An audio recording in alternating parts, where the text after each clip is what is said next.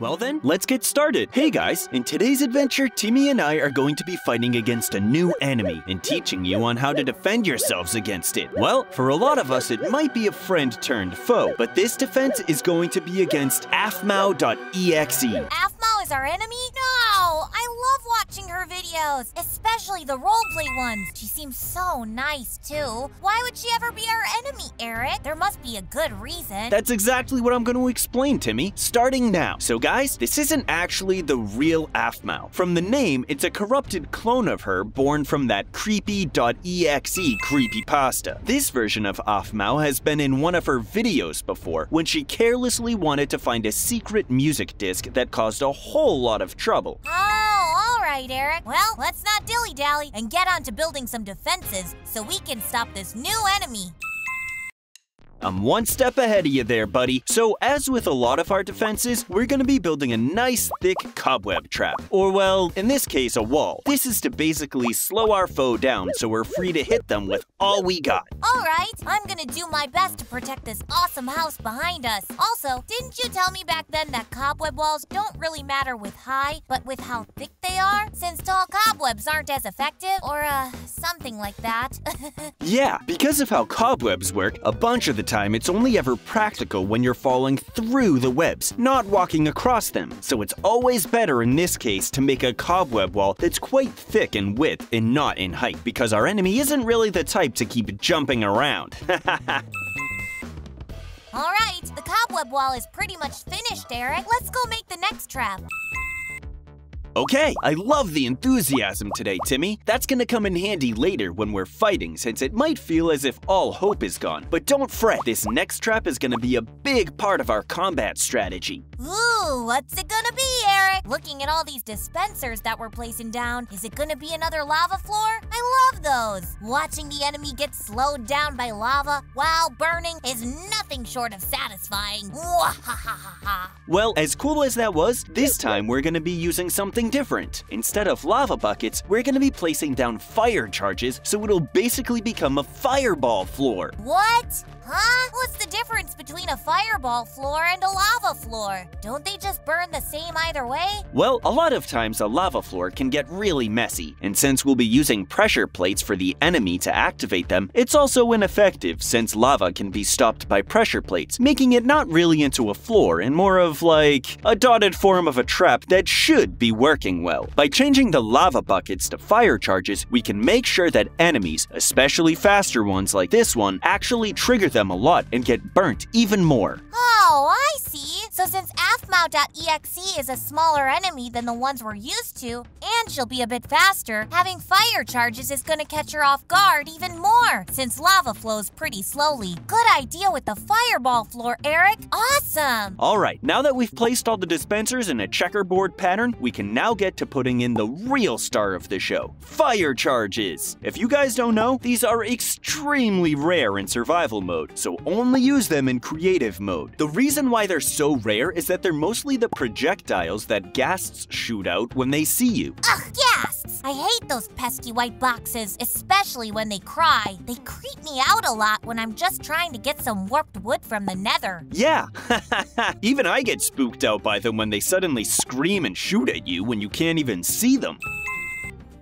Okay, since we're done filling all the dispensers up with fire charges, it's time to put down the activation method of this whole trap, which are just gonna be good old-fashioned pressure plates. And after, we're gonna have to test them out. Why are we using stone pressure plates down, Eric? Aren't they a lot more obvious to see than wooden pressure plates? Wood pressure plates confuse me sometimes when they're on grass. Well, since we're using fire charges, then wood pressure plates might burn when they get shot out. By using stone pressure plates, we're able to mitigate that problem since stone is inflammable. Well, it is, but it just has a higher burning temperature.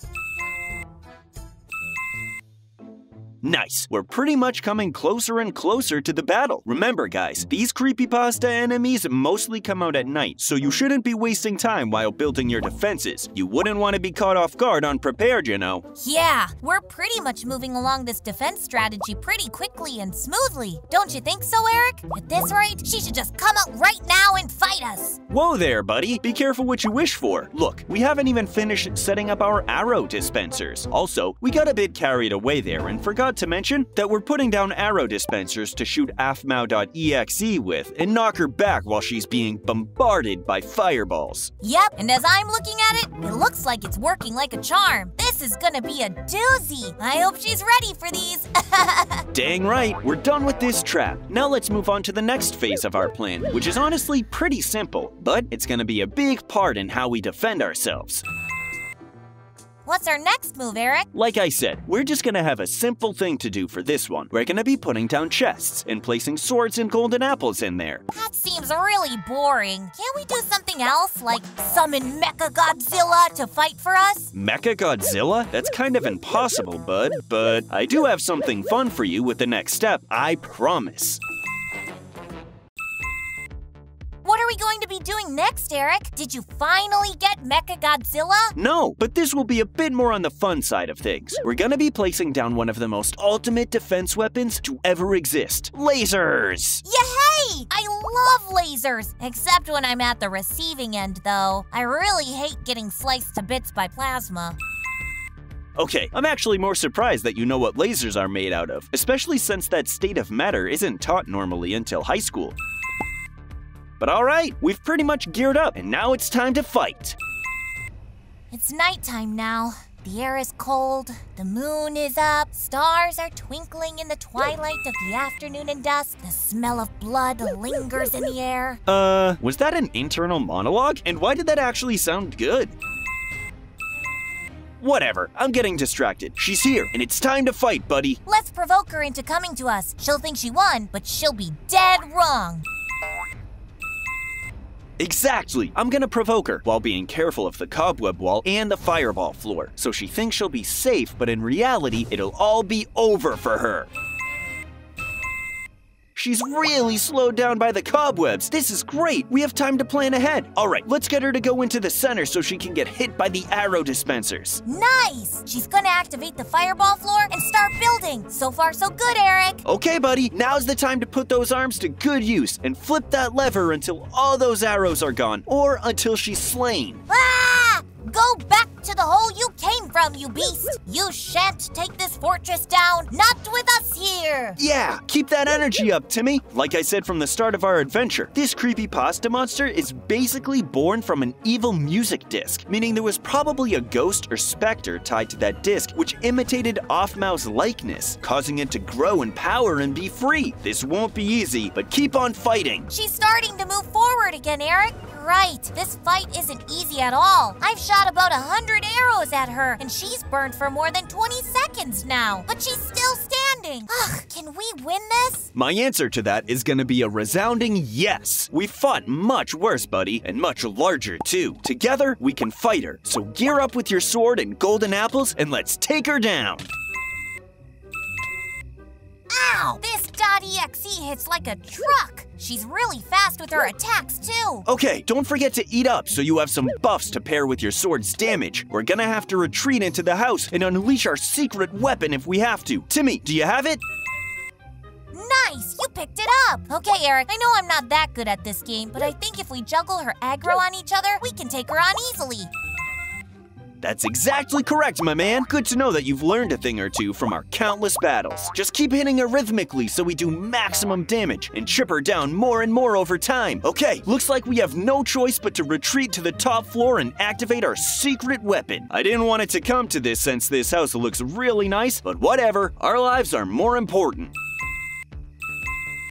All right, it's time for my loyal retainer. We must defeat this fiend before she takes over the kingdom. Remember these words of wisdom. We shall not go into the night. We shall not stray from the light. We are the warriors of the light. And we shall always put in the good fight. You've been watching way too many fantasy movies lately, Timmy. But I agree, we can't give up. Not now that we've gotten her HP down by a lot already. She may be tough, but intelligence will always come out on top. Hi, this is it, Captain. Be careful not to hit the TNT with our laser rifles, or else we'll blow up. She's way too tough. Even us, the mightiest warriors of the land, cannot dream of middling her down until her end. We must retreat and use the magic weapon entrusted to us. What are you even saying right now? Let's skip the poetry and hit her a few times before pressing our panic escape button, and use our remote detonators to finish this.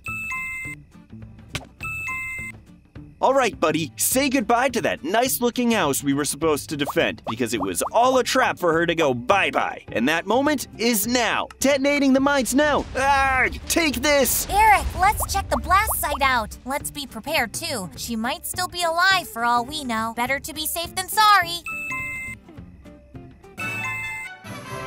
Well, it looks like we won today's adventure after a tough fight. Thanks for watching, guys. Have a good one, guys. See ya!